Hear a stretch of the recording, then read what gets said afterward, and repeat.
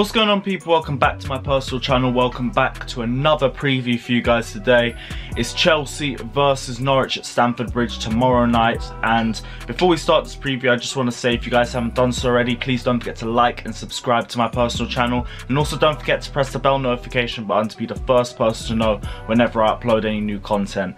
Now, it is Chelsea versus Norwich tomorrow. We may still be in third place, we may be in fourth place. It all depends on the Manchester United-Southampton result. But honestly, we are even lucky to be in this conversation after Saturday. Saturday was a disaster class from start to finish, from the tactics to the way the players came out onto the field to the way the whole 90 minutes progressed in the game management throughout then. It was embarrassing, and to be honest, we could have thrown top four away right there and then if it wasn't for the fact that Leicester City's collapse the day afterwards was even worse than that. Which, I'm not gonna lie, God might as well just be a Chelsea fan with the amount of times we keep getting away with this sort of BS. Our consistency has been very poor this season, and if anything, it's the same thing as last season where everyone was crawling into a race for top four and no one was showing any consistency, but we're still keeping among the pack even though our results ain't been all that good. Sheffield United was embarrassing. The best thing we can really try and do is count that one off as a loss and just move on, because we can't really dwell on it too much. If we end up not making top four because of it, it just is what it is, but we can't let that beat us up too much, because if we do that, we're going to lose focus on the games ahead, and then top four will definitely be finished. Sheffield United was a disaster, but let's just try and lick our wounds and learn from it and move on.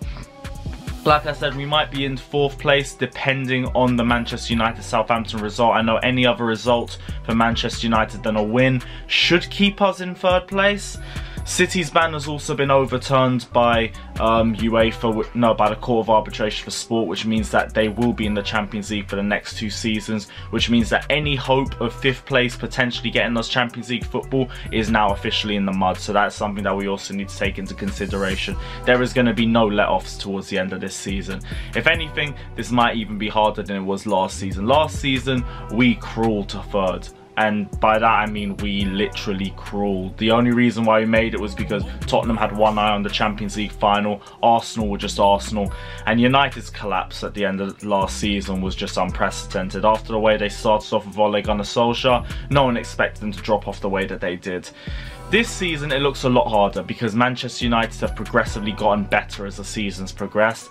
Leicester City have been on a big downturn, and it's not even since lockdown, it's been since the turn of the year if we're being honest. Leicester City before 2020 and Leicester City after 2020 look like 2 completely different teams.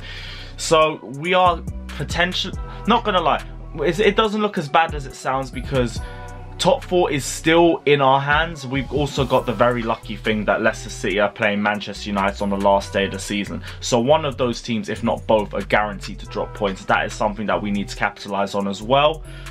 But no more slip-ups, because slip-ups are the entire reason why we're in this position. I think if we'd be in West Ham home and away, we'd be in the race for second. If we had a bit of a better home record, we'd probably be in the race for second. If we were better against teams in the lower half of the table, we would probably be in the race for second. Now, we are in a tight top 4 race because we haven't been consistent throughout the entire season.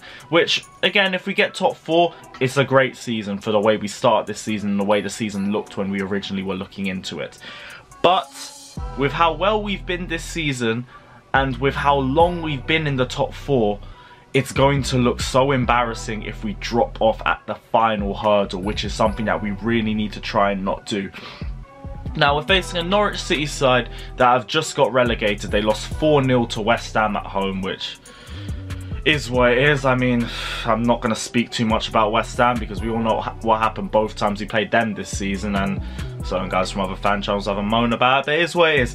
The thing about facing this Norwich City side is that don't underestimate them just because they got relegated, because that is literally how we're going to take a 1-0 loss and then top 4 will actually be mudded. We really can't underestimate this Norwich City side. Norwich are fearless. It's kind of the reason why they've dropped out of the Premier League this quickly and why they never really looked like they were staying in for a long period of time, but this is also the thing, they are fearless. They have a good attacking philosophy, they're strong pressers, and they will be waiting for a single mistake that we do. Farke said a key quote which just stuck with me, and he said, "Perhaps the pressure is off now, we have nothing to lose."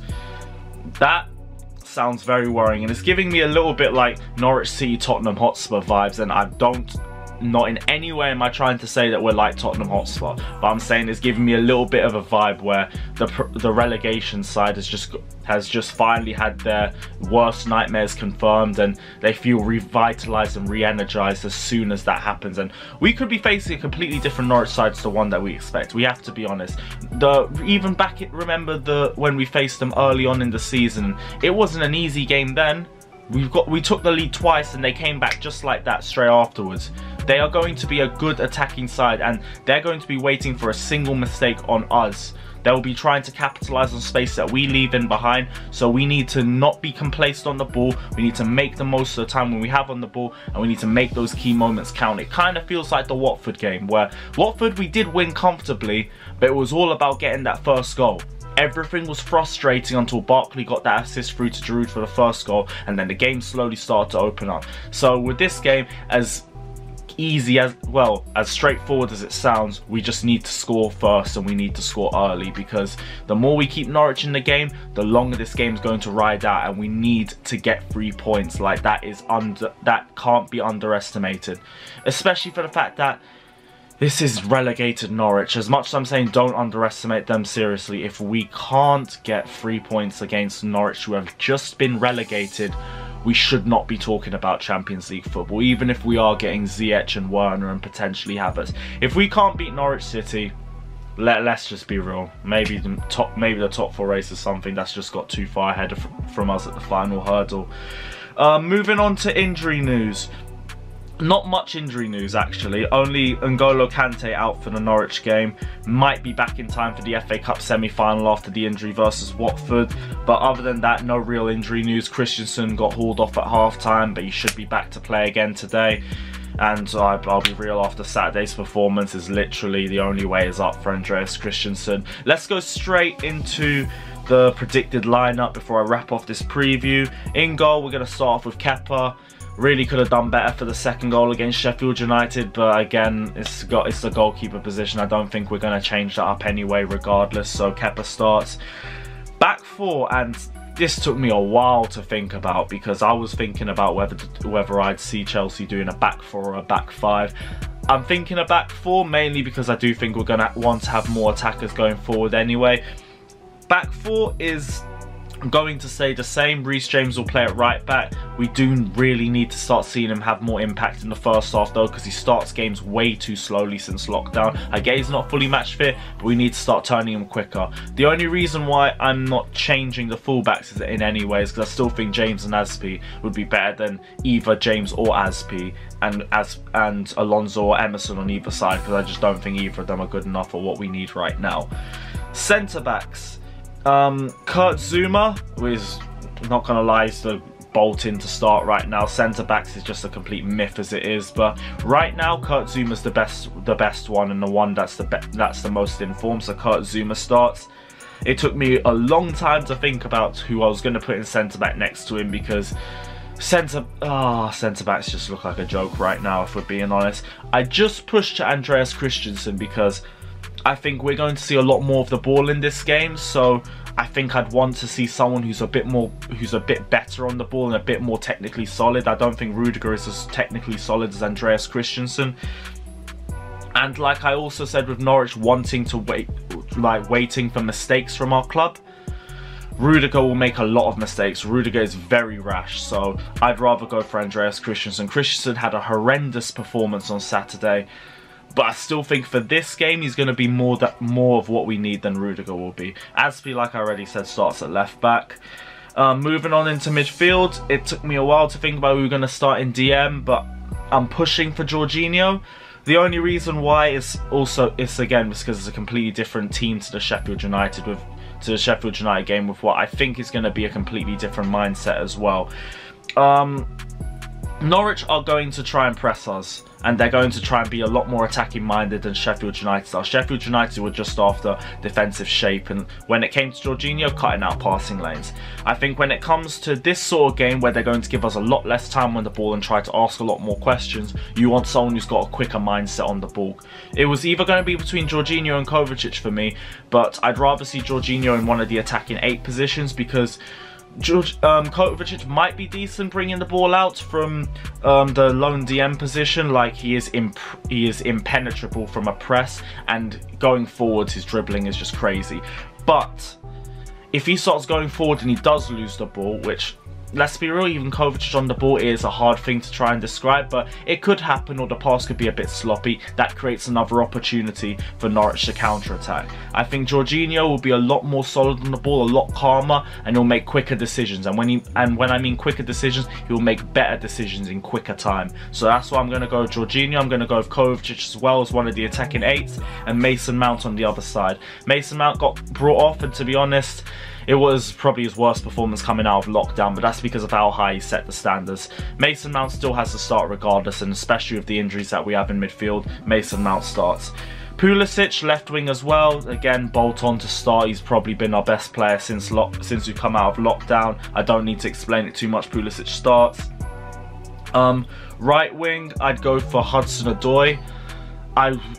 Hudson-Odoi or Willian, to be honest, but I think we could do maybe one different change up in the lineup.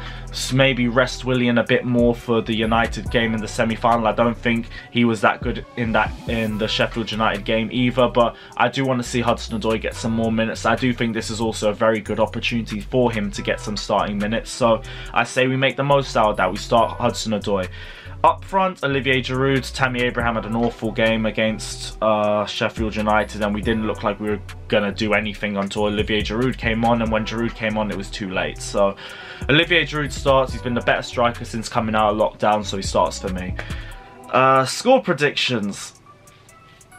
God knows, but let's just say 3-1 Norwich. I think it'll be a bit too far to say we keep a clean sheet, but yeah, let's go 3-1 Norwich, sorry, 3-1 Chelsea. If I said 3-1 Norwich, I'm so sorry, but 3-1 Chelsea. Yeah, don't forget to like and subscribe to my personal channel, guys. Let me know if you agree or disagree with any of my predictions down in the comment section below, except if I said 3-1 Norwich, because that was just a stupid mistake, so ignore me for that.